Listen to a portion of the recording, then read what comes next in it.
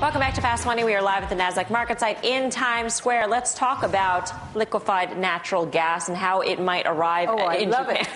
I mean, there's so much talk about disruption in terms of energy, and so LNG could step in as one source, but it's got to get to Japan. It's got to get to Japan. Japan is already a gigantic importer of LNG. That's one of the main routes is to Japan, and now with some of their power offline, nuclear offline, and blackouts, they're going to have more demand for LNG. The thing that's interesting about Golar is they're in the transportation of LNG, and that supply-demand dynamic before Japan happened was already getting into a very full utilization. So there's between 350 and 400 LNG tankers available around the world.